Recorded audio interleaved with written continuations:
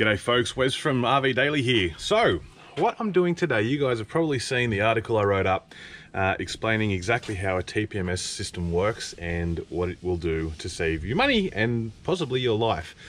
We thought we'd go the next step up, and I'm going to install a TPMS system from ARB. Now, I've got our little camper on the back, really cool little jigger, but as with all things, you want to be able to keep an eye on the tyre pressures. So, I'm going to show you guys how easy it is to install it, which is incredibly simple for the external ones. And the other thing I'm going to show that exactly how it works and what it will do. So without any further ado, this here is our TPMS system. So what we've got is, this here is the sender unit, or the range extender for putting on the drawbar of the camper. So that goes down the drawbar. Obviously, you're wired into 12 volts. You can use it without this pack, and without this pack, what you've got to use is just a pair of AA batteries. But you can get this pack that comes with it, which is absolutely amazing. So you can run it off the 12 volt constant in your caravan or camper, no worries at all. From there, obviously, we've got the display. There's the trailer system, which is what this was in. This has got, I'll show you these. This has got your 4 little senders. All right, so you got your senders, and that is all that it is. That's absolutely incredible. That's the whole thing.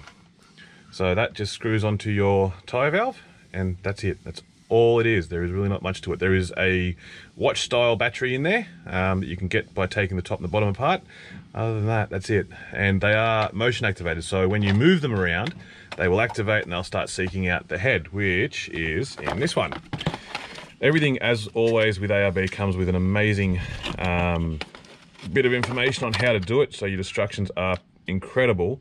And that's it there. So you've got your set button on the bottom, 2 USB outlets so you can still charge things if you're not losing your 12 volt socket.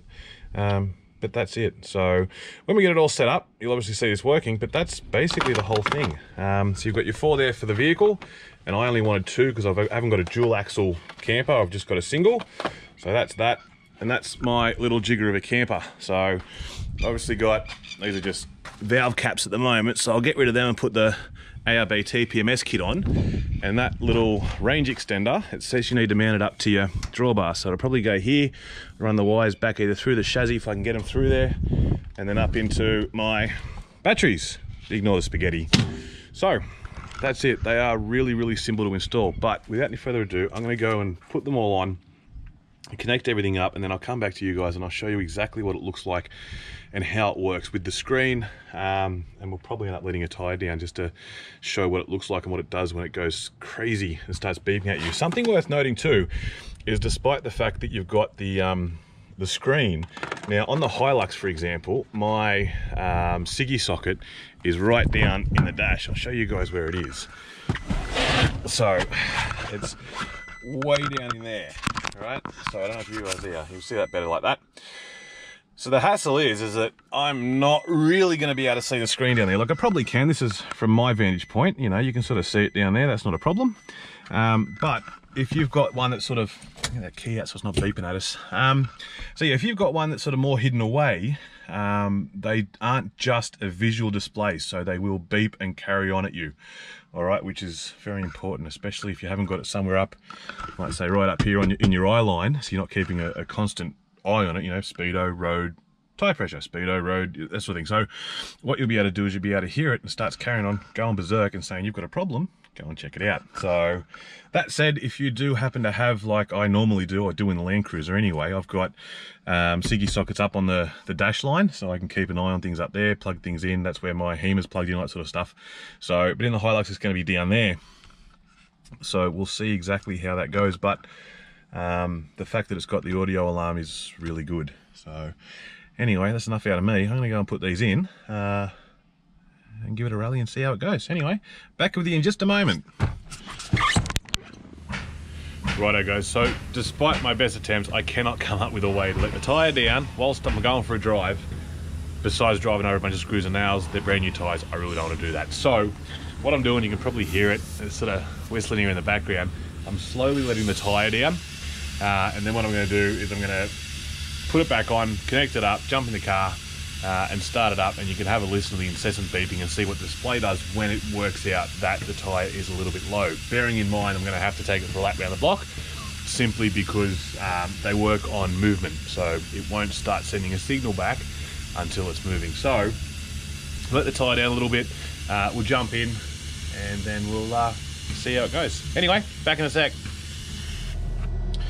Righto, so I've let the tyre down, I've been around the block a couple of times, it's beeping at me incessantly, so I've turned it off. But what I'm going to do now is I'll turn it on so you guys can see exactly what it looks like and what it does. Now I've let the front left hand, so front passenger side, tyre down.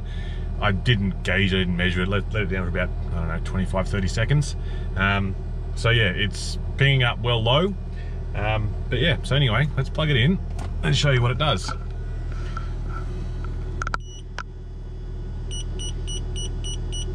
And that is the god-awful incessant beeping. So it's showing 39 in the rear left, 37 in the front right, 39 in the rear left, 37 in the rear right, 37 in the front right, and 27 in the front left, which is the one I've let down. Now that one's come solid now because it's just found the sensor.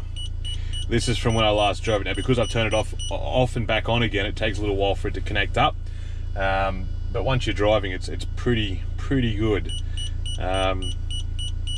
So yeah, so that's exactly how it works and the beep that it makes. When these two go solid, it means it's found the sensors.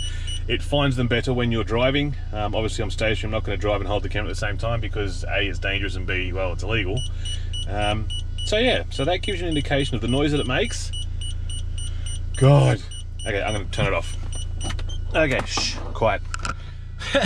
So yeah, so look, put it this way, unless you've got the stereo blasting at full ball, you are going to hear it. It is going to let you know what's going on, and like we said before, it's going to save you, hopefully, your life. So you do know that a tyre's gone or going flat, and it'll save you fuel because your pressures will be stationary rather than going up and down all over the shop.